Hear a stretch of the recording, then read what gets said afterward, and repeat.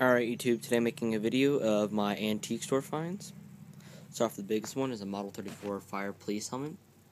I believe I've made a video on this, so if you want to see some extra detailed video of this alone, please go find this video because I want to make this video fast as there's wasps everywhere.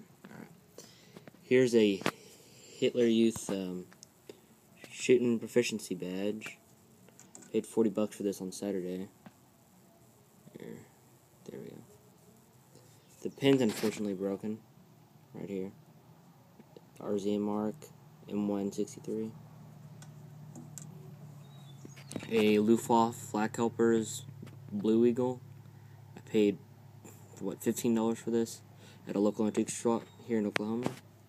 And a hair dress buckle. I paid $25 for this baby.